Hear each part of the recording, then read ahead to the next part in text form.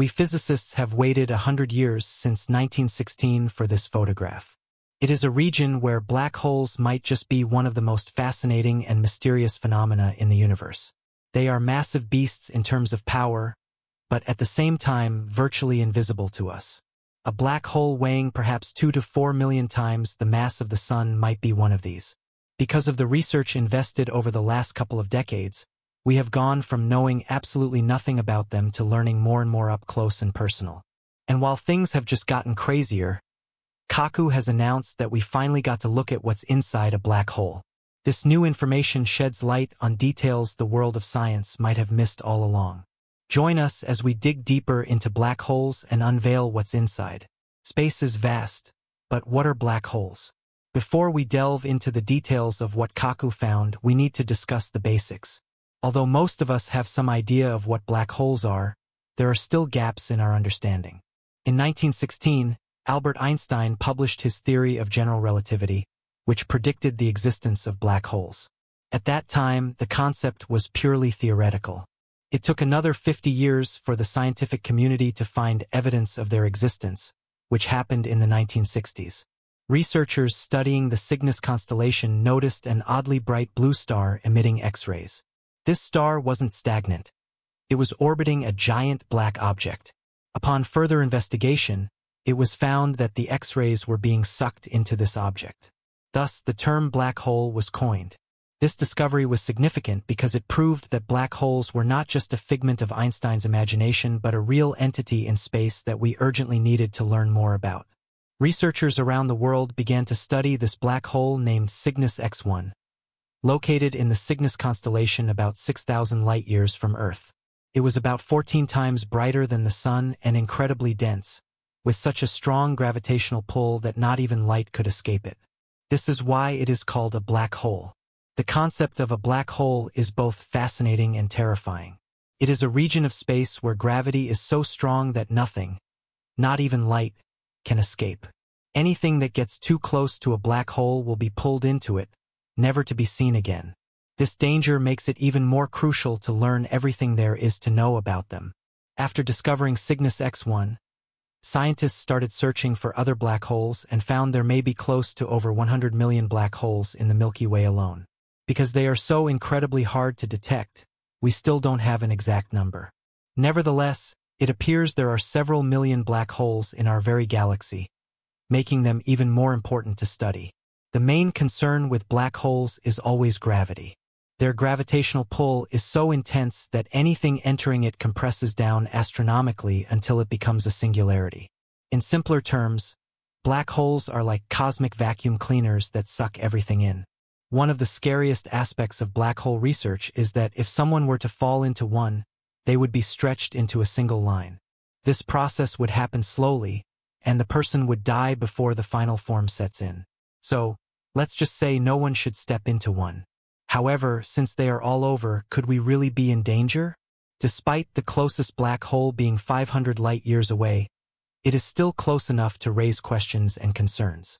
In 2021, scientists were able to release the first clear photograph of a black hole, specifically the M87 black hole. This black hole was photographed several nights in a row, and with each photograph, the researchers gathered more evidence. They had to stitch the individual photos together to create a comprehensive image, revealing that there are 3 layers to a black hole. It's not just one single gaping hole of nothingness, as many people believe. The process involves making it through the first 2 layers before reaching the nothingness part. The first layer is called the event horizon. Once you pass this point, there is no turning back. You will be sucked into the black hole. The second layer is the photon sphere, where light orbits the black hole. Any light entering this region will be trapped and unable to escape the black hole's gravitational pull. Finally, we come to the third layer, the singularity. This is where everything that enters the black hole gets compressed until it becomes a singularity, a point in space-time where the laws of physics as we know them break down and we cannot predict what happens next. The density at the singularity is infinite, and the laws of physics cease to exist. What makes all of this infinitely worse is that every single black hole studied will be entirely different from the last. They tend to follow the same 3-layer concept, but the way they function can be vastly different. Normally, studying such phenomena would involve hopping back on telescopes and observing in detail, but with black holes, this isn't feasible. Scientists can only study black holes indirectly by observing the radiation they emit and the gas and dust surrounding them. Sending a probe like Voyager into a black hole is impossible because anything that enters the event horizon is pulled towards the singularity, where it is compressed to an infinitely small point. Thus, we can't waste billions of dollars on probes that would just be crushed into nothingness. Scientists are left with no choice but to study these objects in a two-dimensional way, even though they are three-dimensional phenomena. To make matters even more challenging, each black hole is unique and the laws of physics break down when exploring the inside. This means traditional methods of scientific inquiry don't really apply to black hole studies. However, researchers haven't been idle. There are many theories and explanations about black holes. One compelling theory is that they are created from collapsing stars. When a star exhausts all its fuel, it can no longer produce enough energy to counteract gravity, causing it to collapse in on itself and potentially become a singularity. To understand the nature of black holes in depth, NASA scientists turned their attention to the core of the galaxy M87. Astronomers observed a super-powerful whirlpool of super-hot hydrogen gas spinning at an astonishing rate of 1.2 million miles per hour. The sheer force of the spinning disk of gas should have caused it to fly apart, but it didn't. Scientists deduced that a colossal mass concentrated at the center of the galaxy prevented this from happening. This massive object, weighing as much as 2 to 3 billion suns, could only be a black hole. But that's not the only theory. In 1963, New Zealand mathematician Roy Kerr used Einstein's equations to describe a spinning black hole, showing that it wouldn't collapse into a point but rather form a ring of fire or a thin disk. This spinning disk of matter, called the ergosphere, is the region surrounding the black hole where the laws of physics start to break down. Kerr's solution also predicted the existence of an Einstein-Rosen bridge or wormhole, a theoretical passage through space-time that connects two separate regions of the universe or even two parallel universes.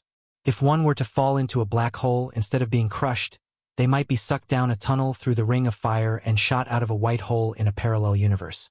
To understand how this works, consider the concept of space-time in Einstein's theory.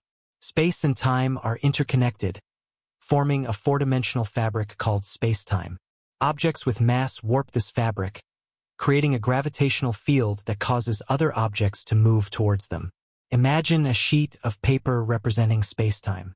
If you place 2 points on the paper and draw a line between them, it represents how objects move through space-time. If you could fold the paper in half to create a shortcut between the 2 points, this represents a wormhole, a shortcut through space-time that connects 2 distant points instantly. Wormholes aren't just a sci-fi concept. They are a prediction of general relativity. Although no one has observed one directly, wormholes are inherently unstable and would collapse almost immediately. The existence of an Einstein-Rosen bridge would mean black holes are not just cosmic vacuum cleaners but could also be portals to other regions of space-time. Could we use a wormhole to travel through space and time? Unfortunately, the answer is probably no, not yet. Even if we could stabilize a wormhole, it is unlikely we could use it to travel faster than light. Einstein's theory of special relativity predicts that the speed of light is an absolute limit on how fast anything can travel through space-time. Despite this, the theory of wormholes and black holes as pathways to other parts of the universe or different times has fascinated physicists for decades. The idea of shortcuts through space-time, allowing travel across great distances or into the past, could be revolutionary if achievable. The Kerr wormhole, named after Roy Kerr, is one of the most intriguing concepts in this field. It is a hypothetical tunnel through space-time that could connect 2 distant points, such as different universes or different times within the same universe. The Kerr wormhole is ring-shaped, similar to the looking glass in Alice in Wonderland, where passing through it could potentially transport a traveler to another universe or time with different physical laws. While the idea of wormholes as means of interstellar or time travel is exciting, it is also controversial.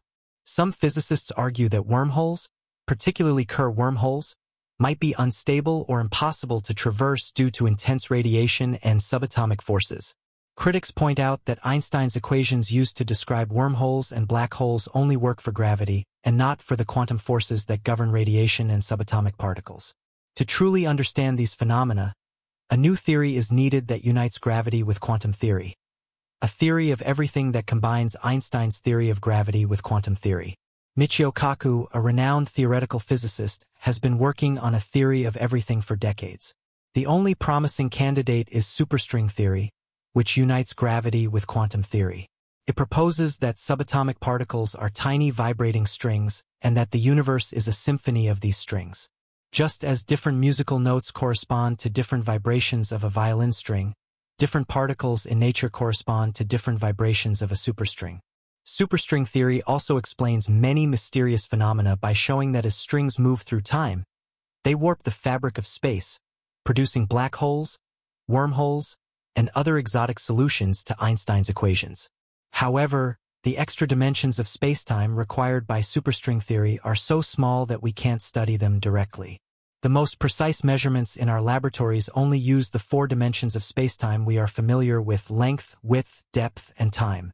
How can we know the extra dimensions exist? One possibility is that these dimensions are curled up so tightly that they are invisible to us, similar to a sheet of paper tightly rolled into a cylinder. If you were an ant walking on the paper, you might not notice the curve. Similarly, the extra dimensions of spacetime in superstring theory could be curled up into tiny loops or spirals that are invisible but affect the behavior of the strings vibrating in them. Another possibility is that these extra dimensions were more visible at the universe's beginning during the Big Bang. According to some versions of superstring theory, the universe began in a state of 10-dimensional spacetime with all dimensions equally visible. As the universe expanded and cooled, the extra dimensions began to collapse and curl up, leaving us with the 4 dimensions we observe today. If this is correct, we might detect traces of the extra dimensions around us. The mathematics involved in superstring theory is incredibly complex and has opened new areas of mathematics. However, solving the problem of a quantum black hole has proven elusive. While many physicists have tried, no one has yet succeeded. Edward Witten of the Institute for Advanced Study at Princeton has called superstring theory 21st century physics that fell accidentally into the 20th century. Last year, several physicists independently announced a significant breakthrough. String theory could completely solve the problem of a quantum black hole, although only in 2 dimensions, not 10. Many believe it's only a matter of time before someone cracks this problem. Until then, it's still too early to plan for intergalactic or time travel expeditions. With all this, one thing is clear: there are simply too many questions and even more potential solutions. Michio Kaku's string theory adds another spin. Perhaps the Big Bang wasn't as massive as commonly thought. It wasn't a massive explosion or a loud noise, as one might expect. The Big Bang theory doesn't explain what caused the supposed bang or how it occurred. It only states that it did happen. We need a theory that accounts for what happened before the Big Bang.